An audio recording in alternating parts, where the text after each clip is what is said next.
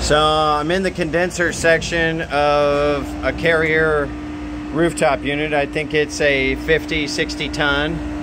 And I'm replacing this condenser fan motor, which is number 4. And I happened to glance over at number 3, and that thing is riding all the way down.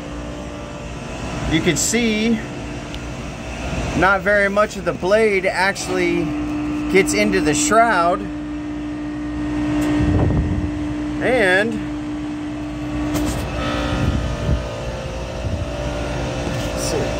the set screw is loose. I know you can't see, but the set screw is loose, and this thing has basically rusted down there. So if I'm trying to be a good Samaritan, I'm gonna go get something and make it better. So a quick little tutorial about the Carrier Comfortlink and their scrolling marquee. Apologize, the sun is out, but feels good, so I'm not gonna complain. Got like a 60-ton unit here. I just replaced that condenser fan motor and blade.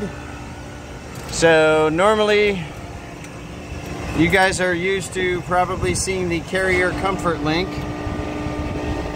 which if you don't know what some of these things mean, you hit enter and escape at the same time and it tells you what that is.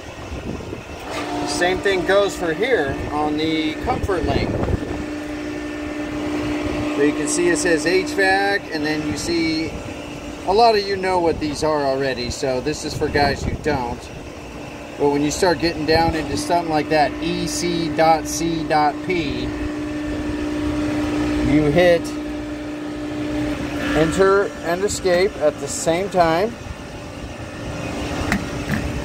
And there you go. Like, no matter what screen you're on, it pops up, and then it gives you kind of a rundown of each one that you could just scroll down, and it'll tell you basically everything, as opposed to just dealing with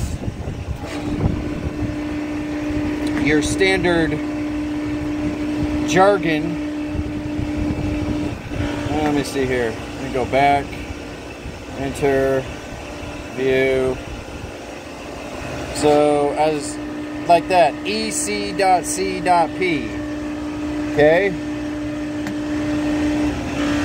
Hit it at the same time. There we go. Economizer control point.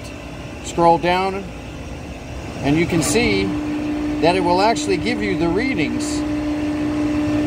Same thing works with the alarms, right? Scroll down to alarms, enter.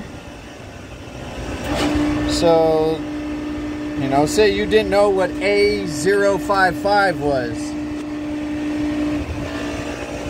Enter and escape, and there you go. It tells you compressor 1 stuck, and then you could just start scrolling down and it will read out the code, circuit, and what it actually is. Happy HVACing.